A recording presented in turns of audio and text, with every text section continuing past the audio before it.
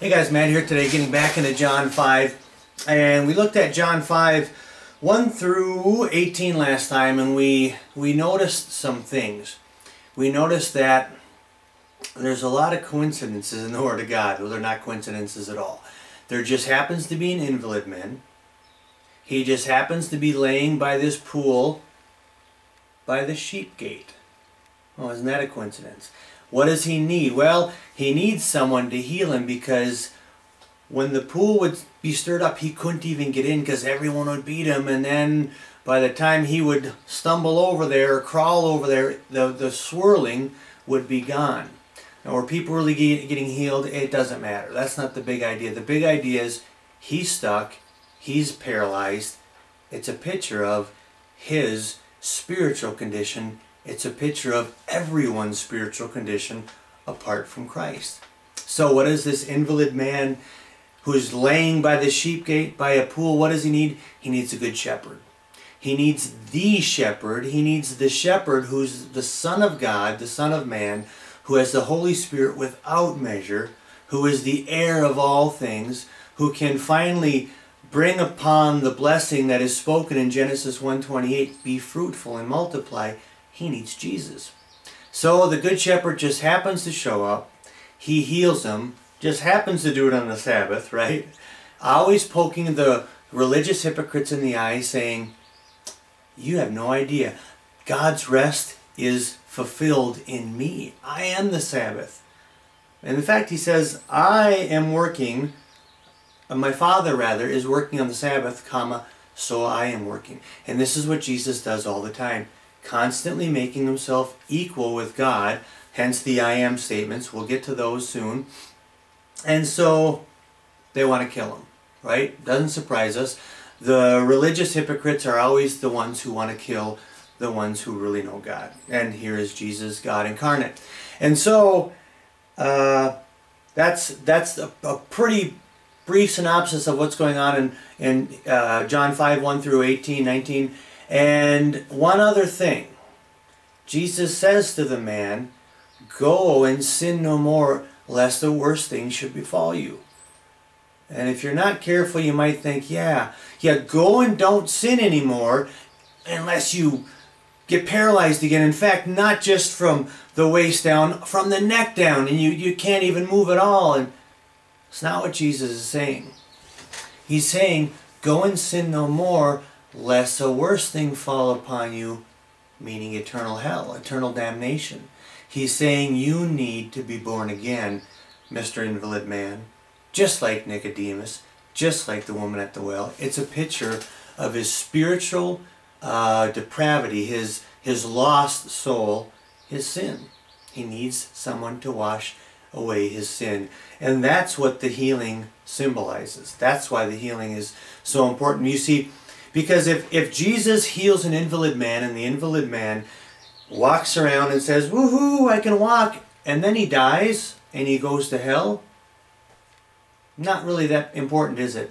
If Jesus raises Lazarus from the dead, and we know Lazarus loved Jesus, but if he raised a dead man from the dead and he ended up dying again and going to hell, doesn't really matter, does it? If he opens the eyes of the blind, etc., etc., it doesn't matter if they receive a healing and then they die and go to hell. The healing is a symbol, a picture of their hearts. They need something greater.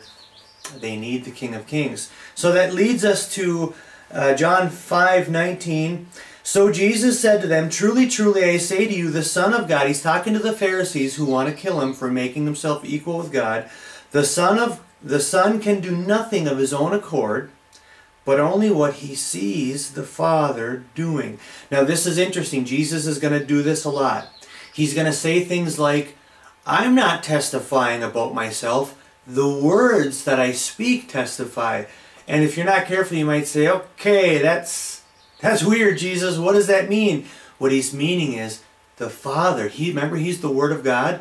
The Father speaks through the Son. So when Jesus tells people who he is, he's not bragging, he's not testifying about himself, he's not witnessing about himself.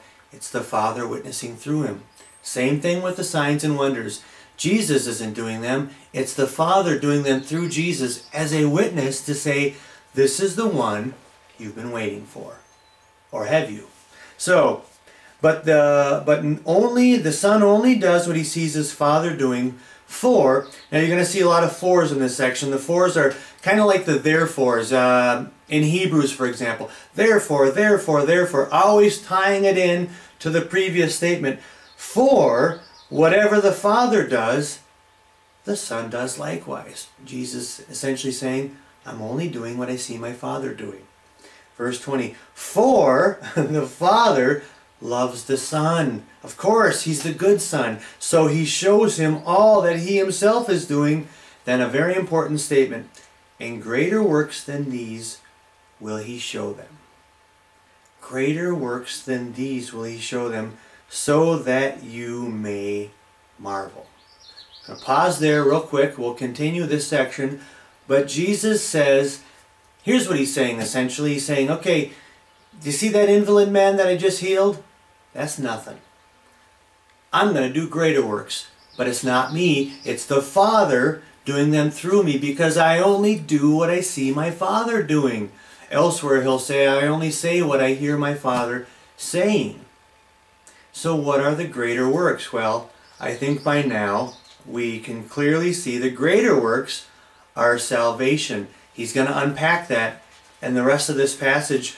But I want to pause here and just take you real quick to John 14, because there's a chunk in John 14 that sometimes can be confusing to people, and rightfully so.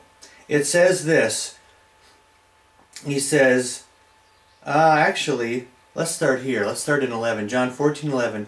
Believe me that I am in the Father, and the Father is in me. Always talking about the oneness.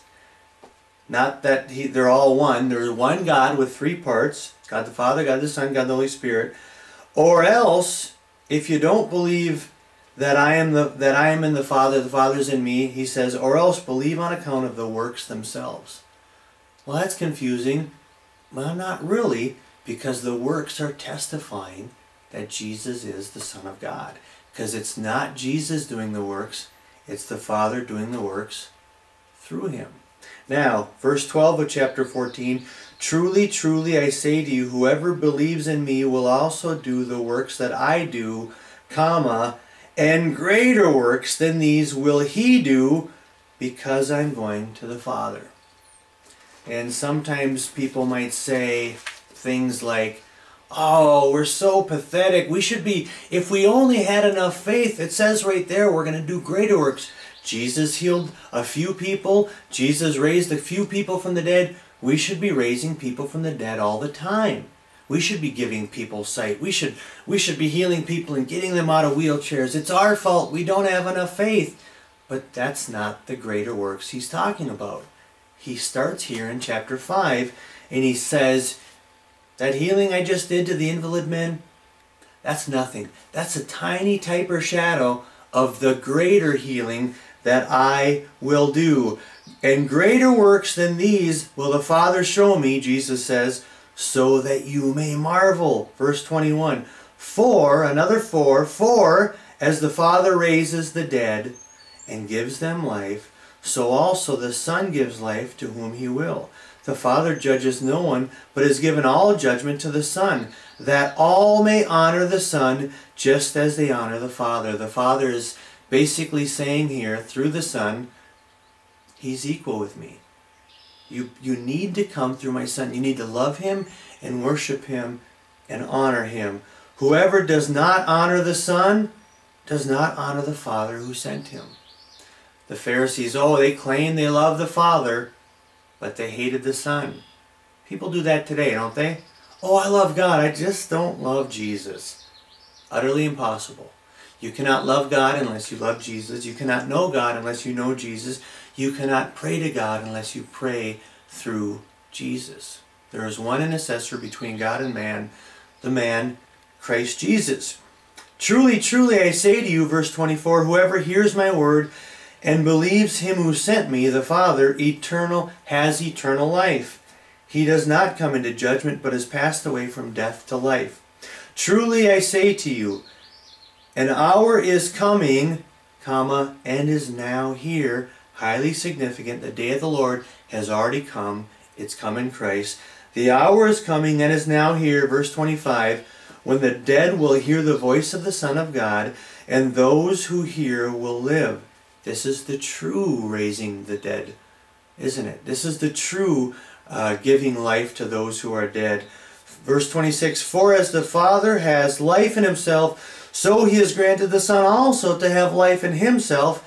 In other words, they're equal. Verse 27, and he has given him, Jesus, authority to execute judgment, because he's the Son of Man.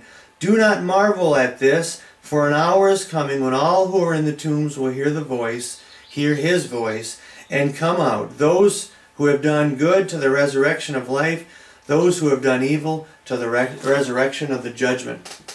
Big idea is this. Jesus is doing all these signs and wonders, and they're just types and shadows showing I am the one who has the Holy Spirit without measure. I am the one who pleases the Father in all things. I am the one who meditates on the law, fulfills the law. I am the fruitful son. I am the good son. Adam was a bad son. Israel was a bad son. I'm the good son. I always do what pleases my Father. Therefore, let me prove it. Let me show you. No, it's not me showing you. It's the Father showing you. When he feeds the 5,000, when he gives life to the dead, when he raises people from the dead, when he gives sight to the blind, when he heals an invalid man, it's all saying, you need a Savior, and I'm here. Now, the exegesis, the big picture, is always people. It's always souls. At the end of John 4, he says, look, the fields are white for harvest. What's the harvest? People. Souls. People are lost. I'm going to use you. I don't need you, God says, but I'm going to use you to bring them in. So Jesus is showing, yeah, I can heal an invalid man, but greater works will I do. And the greater works are bringing people into the kingdom of God. And how is he going to do it? Through you and me, if you love Jesus. That's what he's saying in John 14. Greater works than these will you do. The greater works are bringing people into the kingdom. That's what Jesus' main focus is. That's what the big picture is. Healing is great. Signs and wonders are fantastic. But all they're doing is pointing to the Son. We have a bunch of them written down. We have the Word written down. We have all we need. Now we need to get going. Now, if my son gets sick, I'm going to pray for a healing. I'm not saying God doesn't heal anymore. That's not biblical. But the big picture isn't physical healing. It's spiritual healing. There will come a day, we're living in this already not yet time, already, the day of the Lord has already come. He's already giving us every healing we need spiritually. There will come a day when we will have that physically in the New Jerusalem. But this day is focused on the spiritual. That day will be made whole and complete, glorified bodies, no sin, no pain, no shame, no cancer, no disease, no darkness, no nothing. But now we're sojourners on this side of glory. Now we are strangers and aliens carrying out the work of Jesus. Jesus did greater, he says, greater works are coming, greater works are here. Greater works are bringing people into the kingdom of God. That's the big picture in John 5. That's the big picture in John 14. Jesus is going to do all these things to prove he's God. He's going to pass the baton on to his believers, you and me. Matthew 28, all authority has been given to me. Now go. Go and make disciples. That's the greater work. Peace.